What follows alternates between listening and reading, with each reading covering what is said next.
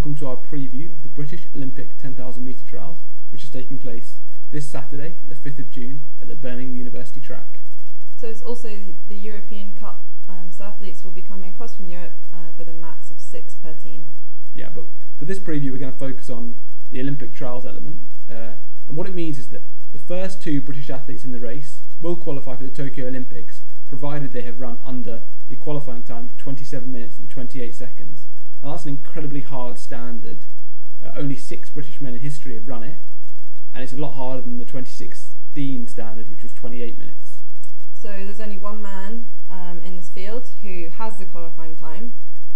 There's 2 that have run it in the past, including this one. So Mark Scott, he has the time. Mo Farah does not have the time, so he will have to run it in order to ensure he gets his place. And if anyone else wants an Olympic spot, it's going to have to be a fast one. To help with that, pacemakers are Sean Tobin and David McNeil. They've both shown good form this year. McNeil has the 5k Olympic qualifying time, and he should be able to get beyond 5k at pace, which will really help the athletes go hard and get after that time. In addition, there'll be wave light on the track just to help the pacing. Yes, I think that the man we have to talk about first is Mo Farah. He's maybe the greatest of all time at this event. He's the world champion from 2017. That was his last track 10,000. He's also won the past 2 Olympic 10,000 metre titles. So he's the big man. He's still the big man. He tried to do the marathon. We thought he was going to be running the marathon in Tokyo, but that marathon experiment didn't go so smoothly. So now he's coming back to the track. He did a track race last year, which was the 1 hour run, and he broke Haile Gebrselassie world record. So he's still got it on the track. He hasn't probably raced as much as other athletes this year. No. So we're not sure what sort of form he's in on the track. But if we look at another athlete in the field, Mark Scott, he has shown form on the track. A lot of form. He's set PBs across every event apart from the 1500, which he was only a second off.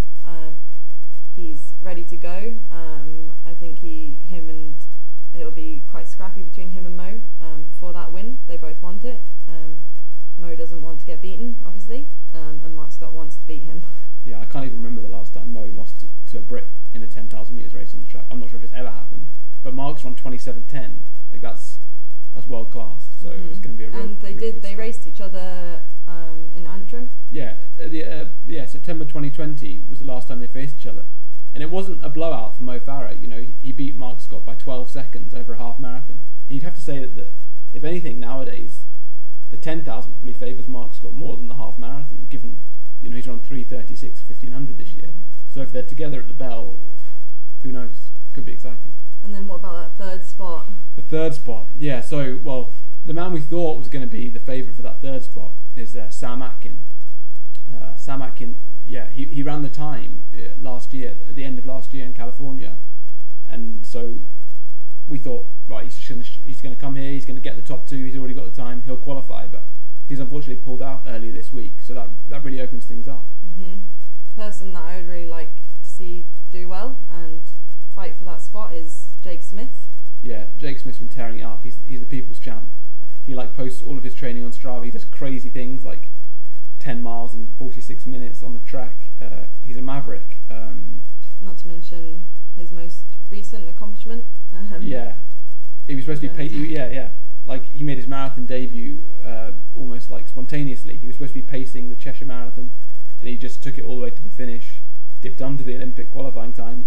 Obviously not in the Olympic trial, so he's not qualified for the marathon, even though he has run the time. But now he's going for the 10k time, and he'd been targeting this for a while. He did a time trial in 2020 when stuff was all closed up because of COVID.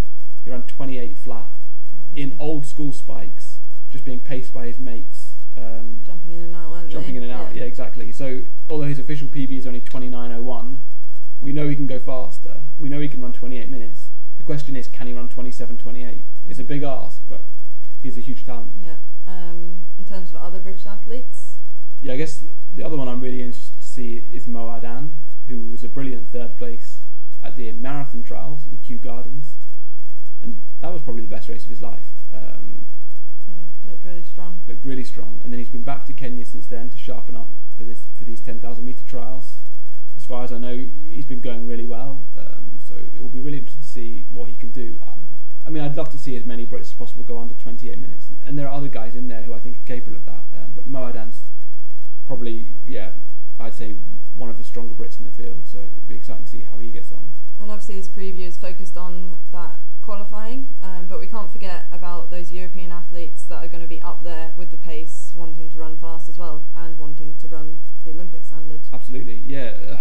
Foremost amongst those is probably Morad Amdouni, who is the defending European champion over 10,000 metres. He has an interesting past. He was the feature of an interesting Hayo Seppelt documentary about certain things going on in Morocco. We'll link to that in the description, but he's undoubtedly a very accomplished runner, and I think he'll be contending for the win and for the Olympic time. The other guy to really watch out for is Bashir Abdi, who is a training partner of Mo Farah. He has a personal best of 27:36 for 10,000 metres, and also a really quick marathon time. He's been more focused on the marathon recently, but that's not to say he won't run a really quick 10,000. I think he'll be pushing the pace in the middle stages, which is only going to help the British guys.